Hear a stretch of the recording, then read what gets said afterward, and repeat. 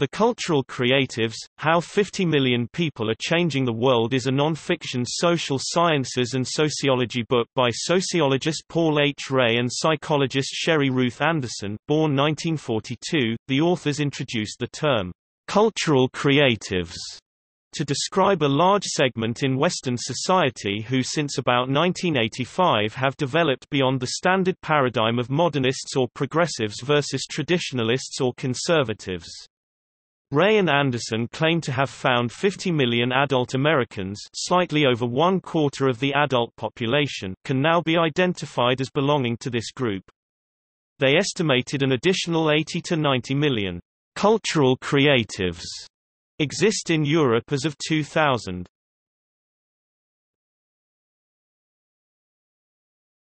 Topic: Two types.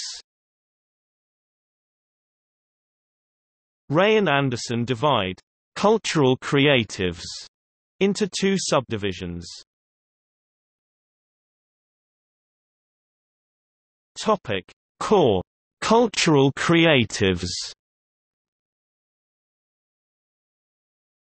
Just under half of the CC population comprises the more educated, leading-edge thinkers. This includes many writers, artists, musicians, psychotherapists, alternative health care providers and other professionals. They combine a serious focus on the spirituality with a strong passion for social activism.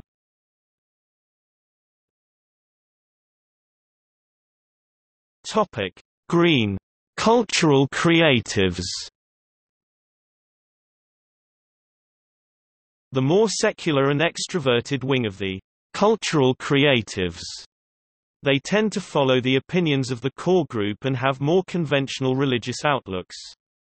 Their worldviews less thought out than the core group and less intensely held.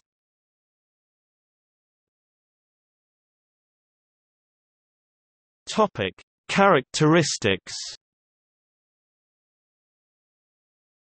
Ray and Sherry Anderson created a questionnaire to identify cultural creatives in Western society. The characteristics below were identified as qualities of a cultural creative.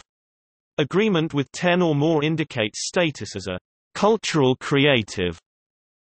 Love of nature and deep caring about its preservation, and its natural balance. Strong awareness of the planet-wide issues like climate change and poverty and a desire to see more action on them. Being active themselves. Willingness to pay higher taxes or spend more money for goods if that money went to improving the environment. Emphasize the importance of developing and maintaining relationships. Emphasize the importance of helping others and developing their unique gifts. Volunteer with one or more good causes. Intense interest in spiritual and psychological development, personal growth. See spirituality as an important aspect of life, but worry about religious fundamentalism.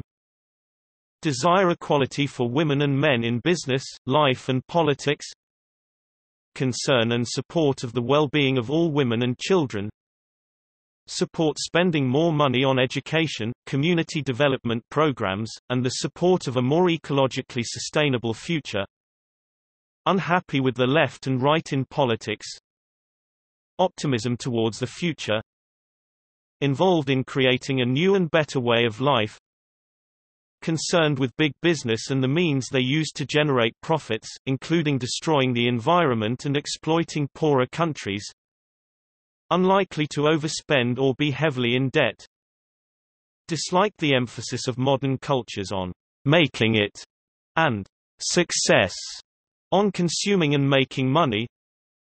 Like people, places and things that are different or exotic. Topic: Values. Ray and Anderson assert, "Values are the best single predictor of real behavior." The list below outlines the values dictating a cultural creative's behavior. Authenticity, actions consistent with words and beliefs. Engaged action and whole systems learning, seeing the world as interwoven and connected. Idealism and activism. globalism and ecology. The growing cultural significance of women. Core cultural creatives also value altruism, self-actualization, and spirituality.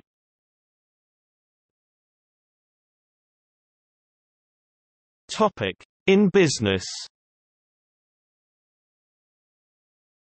The concept of innopreneurs to denote persons who create a business that focuses mainly on their own inner goals and development was first introduced by Rebecca Maddox in her 1996 book Inc. Your Dreams. The innopreneurs concept is also central to Ron Rentel's 2008 book Karma Queens, Geek Gods and Innopreneurs, in which he identified the cultural creative subculture in entrepreneurship. Rentel named entrepreneurial cultural creatives innopreneurs. Innopreneurs have the defining characteristics of an entrepreneur: high need for achievement, high need for independence, low need for conformity, internal focus of control, love of ambiguity, propensity for risk-taking, obsession with opportunity. But while entrepreneurs use their business for monetary gain, innopreneurs use the business to find personal fulfillment, creatively, spiritually, emotionally, and create social change.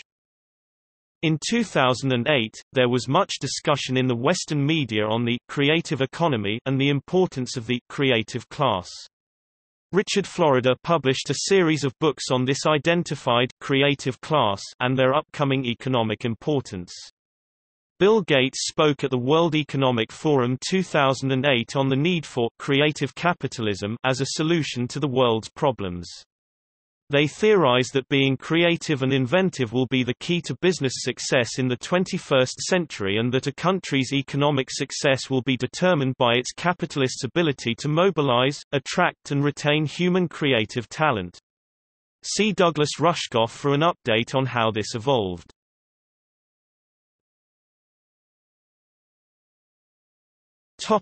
Use of the term integral. Ray gives the term integral culture to the growing subculture. He also refers to this as transmodernism, which he refers to as the cultural creatives. They are concerned with ecological sustainability and in the case of a core group have a commitment to personal and spiritual development. These are individuals who can meld the best of traditionalism and modernism to create a new synthesis, having a cognitive style based on synthesizing varied information from many sources into a big picture. This term can also apply to integral theory, a conceptual framework expounded by Ken Wilber.